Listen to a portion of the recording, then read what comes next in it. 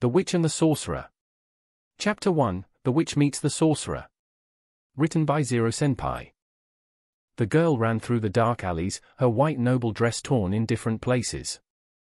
Her long golden blonde hair shone in the darkness as her sky-blue eyes looked carefully behind her to see if someone was following her. She turned around just in time to see the wall in front of her. She turned right and immediately crashed into something soft and dark. She bounced back from the collision, but before she could fall, a hand grabbed onto her and helped her find her balance once more. The girl looked up only to see a giant of a man, or at least she thought it was a man, judging from his shoulders' width. He wore a beautiful regal dark gown with purple borders. A hood covered his head and a mask was on his face. The mask was black with no features apart from the two sapphires placed where the eyes should be. "Are you okay, miss?" his deep voice asked. The girl had to raise her head as much as her body allowed her. He was almost 2 meters tall and she was just 7 years old. "Yes," she said after a moment of hesitation. The man removed his gloved hand from her back and looked around before his eyes fell on her once more. "It is dangerous for such a beautiful young girl like you to wander around these dark alleys. Where are your parents?" The girl's face morphed into a pained expression as a voice echoed in her head. "I don't have time for this, Renna." "Renna, girls shouldn't think about these things. You must think about being proper and good." Her parents never thought much of her, or at least, they saw only what they wanted to see, a perfect silent princess. What about brothers or sisters?" The man asked again and more pain filled her chest. "You think you are so special just because you are smarter than everyone else?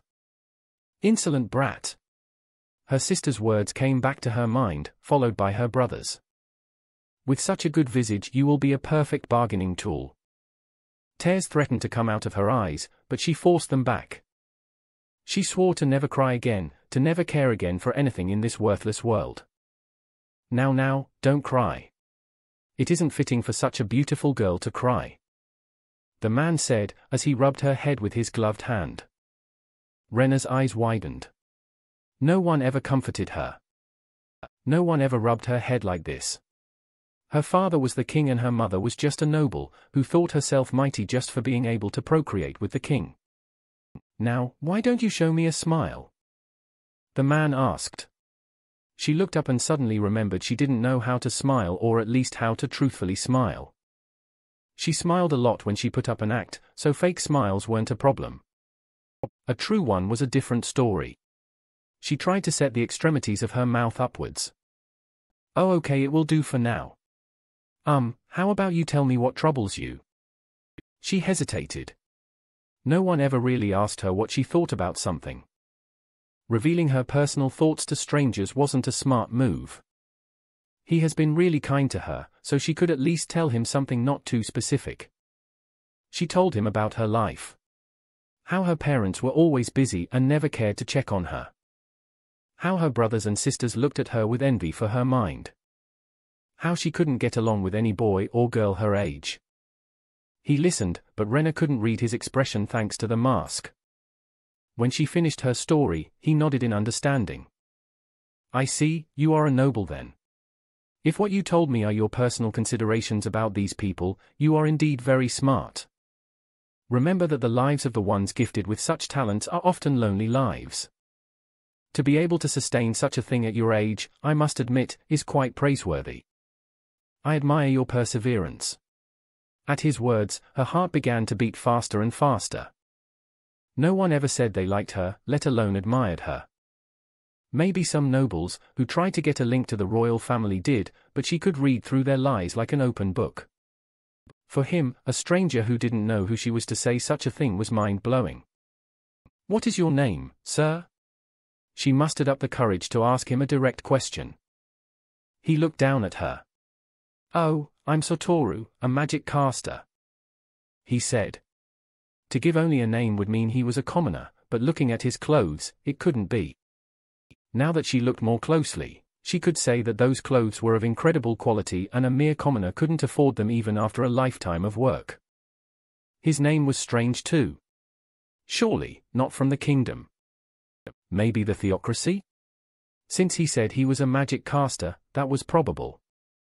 Realizing it would be rude not to introduce herself, she tried to calm her shaky legs and gave an elegant bow. "My name is Rena." She presented herself. "It's a pleasure to meet you, Rena. Now, can you tell me why you are here?" She thought about lying, but she didn't see the point anymore. "I escaped from my guards. I wanted to see what there was outside of the city walls for the first time in my life." "Ah, curiosity, another really admirable trait. I would love to show you, but since you escaped from your guards, it would be better to return you." She beamed at his compliment and wasn't too mad at his decision to return her. It was the most logical thing for an adult to do after all. "Where are you from, Mr. Satoru?" She asked the question that was on her mind for some time now, but before he could answer, a shout rang through the air from behind her. "Princess!" She turned around to see a part of her escort running towards her. "They are 3 knights." One of them grabbed his sword and pointed it at Satoru. "Release the princess this instant." Rena rolled her eyes before realizing that once she resolves this misunderstanding, Satoru will go his way and she will return to the castle. She couldn't allow that. Not with the only person who made her feel that beautiful, warm sensation in her chest. "Knights, stop right there. I'm Rena Thier Chardilon Rylvazelf, 3rd Princess of the Reistais Kingdom, and you are pointing your swords toward the man who saved me from a kidnapper." The knights hesitated a moment before lowering their weapons. The knight who was ready to attack Satoru moments ago bowed his head to him. "Thank you for your help, sir. I would be glad if you could follow us to the castle with the princess." Satoru seemed to be deep in thought for some seconds before nodding in acceptance. Rena internally smirked and the new warm sensation came back to her chest. Satoru's POV. If Suzuki Satoru said he was confused, he would be lying. He was totally lost. First, he was sitting on his throne in the Great Tomb of Nazarick, waiting to be forcefully removed from the game.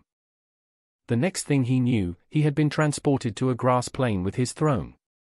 Back then, he had been completely lost and stayed there for quite some time trying to understand what just happened. When he finally came to the conclusion that this was not a normal situation, he tried to move around. Fortunately for him, the Throne of Kings went to his inventory once he stood up from it. To say he was nervous would be an understatement. He had 2 world-class items with him and the staff of Ain's Owl Gown, that was almost a world-class item itself. He flew around, trying to understand where he was and if it was one of the 9 realms of Yggdrasil.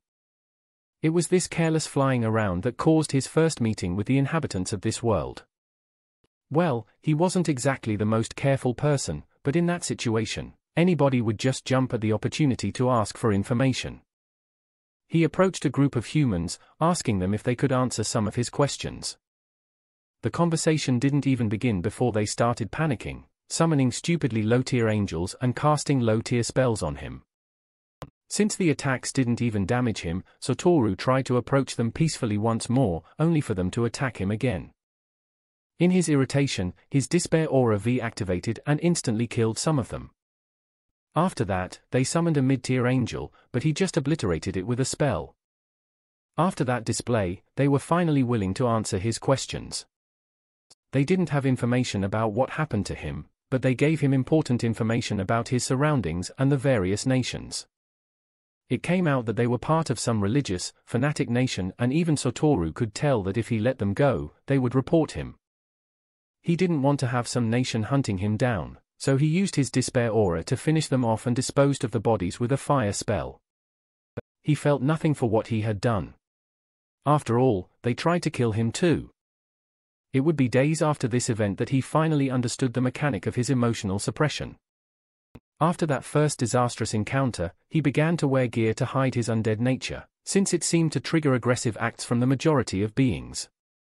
He explored the lands of the so-called Reistais Kingdom for the next 2 weeks until he reached the capital. He planned to stay there for some days and gather information. Maybe he could get some cash by opening a magic items shop. After all, he could enchant items.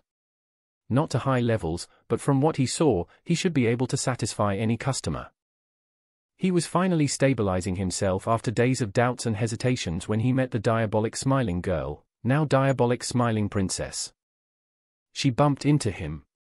They spoke for a while, and seeing how he made her almost cry, he tried to compliment her and made her smile. He should never have done that. The smile she gave him was one that would have haunted him in his dreams for years. It was a lucky thing he couldn't sleep. From there, she had been named Diabolic Smiling Girl, and after the revelation Diabolic Smiling Princess. And now he was lost once more as he was escorted through the castle to meet the king. It was in moments like this that his emotional suppression could be considered a blessing. The guards stopped him behind the doors that led to the throne room and asked him to wait there while they entered with the princess. He waited there for a few minutes before he was instructed to enter. He walked through the double doors and entered the throne room. It was nothing compared to the one in Nazarick, but that was to be expected. Awaiting him there was a man whose hair was turning grey, seated on a throne. Next to him, there was a man around Satoru's age wearing armor, and other figures he imagined were nobles, judging by their clothes. He tried not to show weakness or fear as he walked toward the center of the room. "Greetings, Your Majesty, I am Satoru, a traveling magic caster." Satoru introduced himself, respectfully bowing his head. "TSK, stupid commoner." Didn't even kneel, and worse yet, did so without removing that stupid mask. Thanks to his enhanced hearing, Satoru heard the comment of the man seated next to the king. He seemed to be around 18 years old and had blonde hair. "Sir Satoru, I'm Ramposa III, king of the Reistais kingdom. I heard from my daughter how you heroically saved her from a criminal. Such noble action is surely befitting of praise and a reward." The king made his statement with a faint smile as he looked at Satoru. "Is he amused by me?" Satoru thought. "Surely, you jest, Your Majesty." That was no noble action. It was just the right thing to do in that situation. "I don't need a reward. Just leave me alone already," he thought desperately. The young, blonde man scowled at him. "Ah, I must insist. Your words show me that you have a kind soul. Still, to be at ease with myself, I must reward someone as devoted to others' safety as you." The king insisted. It would be rude to refuse once more, so Satoru just tried to get the best result from it. "If His Majesty says so, I must accept your kind offer. I came to this city to open a new shop where I will sell magic items and enchant items for any man who may need them. I was looking for a place to set up my business. Could His Majesty provide such a location for me? It does not have to be a great site, just a small place to begin with." The king nodded and whispered something to the armored man beside him, who nodded. "It shall be granted. Before you leave us, I am curious to know what kind of magic caster you are, Sir Satoru." The king asked, narrowing his eyes on him. "I am an arcane magic caster of the 5th tier." As he said those words, the room erupted into whispers and some shouts. The 5th tier was the tier of the 13 heroes, the pinnacle of humanity. The blonde man next to the king rose from his seat, instantly becoming enraged at the magic caster's bold deception. To lie so shamelessly in front of the king. "It is grounds for execution, you commoner." Satoru didn't respond. He simply vanished and appeared in front of the young man, scaring him, before reappearing in his former location. The room was stunned into silence, before a man advanced a few meters toward Satoru and then turned to the king bowing. "I am the guild master of the Magician Guild. This man speaks the truth. What he just used was the 5th tier spell, teleportation. To use it without incantations and with such speed, I must say, he has truly mastered the art." The king nodded in acknowledgement. "Can you remove your mask and tell us where you are from, Sir Satoru?" "The Empire, perhaps?" the king asked, narrowing his eyes on him once more. "Ah, I must kindly refuse to remove my mask. You see, Your Majesty, one of my order's laws is that once we receive our enchanted masks, we shall never remove them. If we do, we shall be forbidden from using magic ever again. The land I come from is a faraway land to the east. When I left, it was being torn apart by a civil war. I don't even know if it exists anymore." "Very well. The warrior captain will show you the way to your new shop, Sir Satoru. The king said, nodding towards the armored man around Satoru's age. The voice of the Magician Guild's guild master suddenly called out. Please wait a moment, sir. We can offer you an honorary position in the council of the Magician Guild. A caster of your caliber would surely be welcomed in the guild. I'm sorry, sir, but I must decline. I prefer to conduct my studies and business alone. And besides, I am only 27. I would like to see more of the world before settling down and teaching, but if you are in need of my service, you can come to my shop. As he said those words, the guild master gasped in shock. Only 27, and capable of such magic. He muttered in disbelief. Rena's room. Rena's POV. Good night, princess, said the maid as she closed the door. Good night, answered Rena. As soon as the sound of the maid's steps couldn't be heard anymore, Rena jumped down from her bed. She was enthusiastic about this day and surely couldn't go to sleep so easily. She brought her tiny hand to the top of her head where Satoru rubbed her. A smile appeared on her face. The warm sensation in her chest already faded by the time she went to bed, but now that she thought back about those moments in the alley, a little ember reignited within her. I want more. I need more. The sensation she craved so much. The sensation only heckled give to her. Yes, it shall be so, she decided. In her room that night, she swore she would make Satoru hers, no matter the cost. That beautiful warmth shall be hers. She looked at her reflection in the mirror. She smiled the same way she did when Satoru asked her to. Yes, I will smile. I will only smile. This smile, though, is only for you, Satoru.